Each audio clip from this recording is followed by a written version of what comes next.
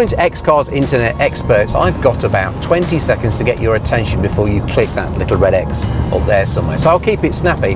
This is not just a review of the 2015 model Volkswagen Beetle Sport. No, this is a story of perhaps the biggest piece of industrial espionage the automotive world has ever seen. Still watching?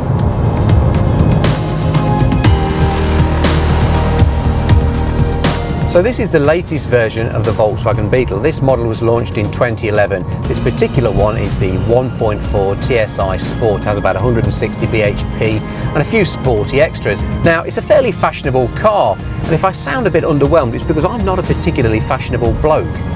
This really got me thinking about what is the Beetle, where does it come from, and what's in its DNA, what makes it special?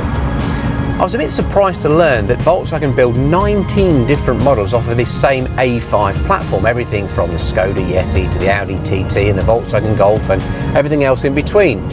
So what's unique about it? What's special? Well, if you look into Volkswagen's history, you'll discover that the Beetle isn't quite as unique as you might think. Let's have this bit in black and white, please. So a little history lesson.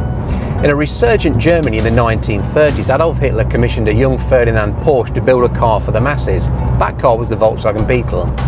It could be paid for by a special savings scheme whereby the masses could save up with their stamps and get a car, their very first car. That was pretty innovative. So that's the story of my nice new Beetle's ancestor. But some people think that some of Porsche's early Beetle design work wasn't all his own, that he was, well, perhaps looking over somebody's shoulder. Tatra was a Czech company formed in the late 1800s. They quickly developed a great reputation for building cars of technical excellence and superb quality. They were very robust. One of their engineers was a chap called Hans Ledwinka. He was an early proponent of streamlining and air-cooled engines and also chassis development. However, if you park a Tatra next to a very early Beetle, you might be forgiven for thinking that one was a copy of the other. They're remarkably similar. Let's meet a chap that knows more than most about this murky story. Ivan, I've got a drawing to look at. Right. Because to me you are Mr. Tatra. Wow. You're probably far too modest to admit that. A little bit of knowledge. This is beautiful. This is a drawing of the Type 2 Volkswagen Beetle. But what fascinates me here are the technical similarities now between the car that we're looking at, your beautiful car, and this Beetle. I mean, there was an economic crisis in the 30s, as everyone knows, and most manufacturers were looking for smaller cars because they were easier to sell rather than the big luxurious models. A lot of manufacturers went into a smaller car production, as well as Tatra in those days, which started in 1921 with little cars. And so in those days we find similarities in design in most European manufacturers because they were all close together. What's fascinating for me though is to take this design, and there are a number of quite striking similarities, and obviously this has been quite an interesting topic for discussion amongst automotive historians. But the obvious ones are obviously the shape and the fact that we've got an air-cooled engine in the back. This model here, this T600, even has a two-piece split screen as well, because obviously glass was quite expensive to manufacture in curved shapes back then. What else do we have in here that's similar to the T600 that you have? Well, the streamlining was incredibly important because the fuel consumption had to be reduced, the car had to go faster. But one of the main features, which was then a patent problem between the two companies, was the backbone chassis, which Volkswagen used as well, having the backbone along there, which Tatra had the innovation of splitting into a sort of fork end at the back to accept the rear engine.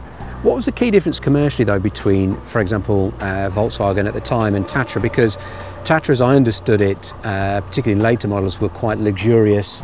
They were quite thoroughly developed cars, and they were driven by the sort of the communist hierarchy because they were quite a prestigious mark. Whereas the Beetle is obviously famous for being cheap transport for everybody. It's the people's car. The early Tatras, were they pitched at the ordinary public, or were they something special? In beginning of the 30s, Tatra saw other people like Maybach starting manufacture large cars. But because of the economic crisis, that sort of slowed down, and there was a sort of gap of about 5 years before they sort of started again. So they started making streamlined cars with V8 engines at the back.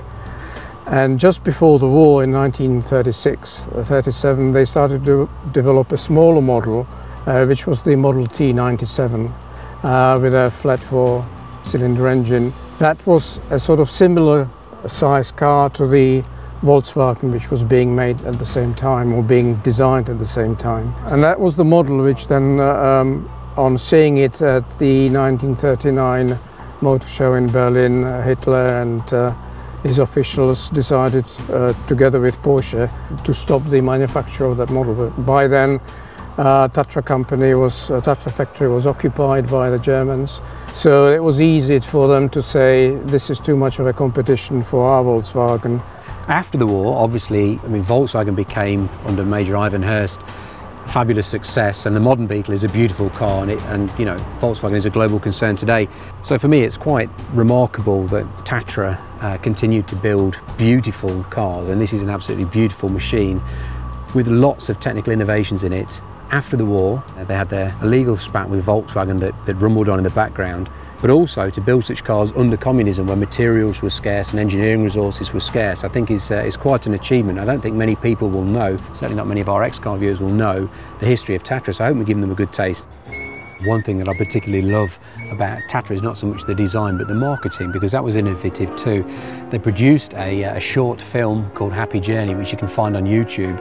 Now, of course, all manufacturers make short adverts, is essentially what they are, but it showcases the robust design and the lively handling of the car. But they do that by taking a middle-class couple and getting into a chase with the police, and driving through rivers and rolling down snowy banks. And it's quite crazy to think of a manufacturer you know, showcasing their technology by essentially breaking the law and enjoying it. This is another reason I love Tatra.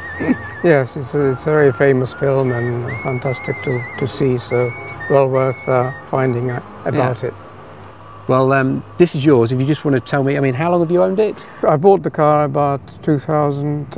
It was restored in the Czech Republic by a friend in a way, and he was just one-man show. He doesn't want to share his work with anyone, so it took him a long time, about 7-8 years of hard labour, but it was worth the wait. I think this is the point normally where I jump in and wang around and show off and do skids and stuff, but this took 7 years to restore. There are 2 on the roads in the UK. I think you better drive it.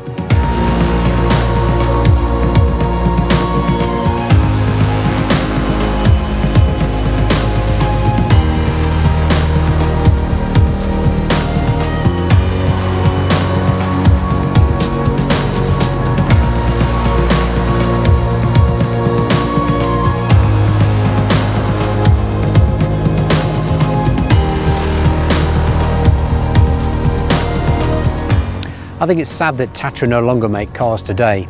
And of course, Volkswagen is a colossal global concern. The new Beetle is a great car. The whole thing is a success, and deservedly so.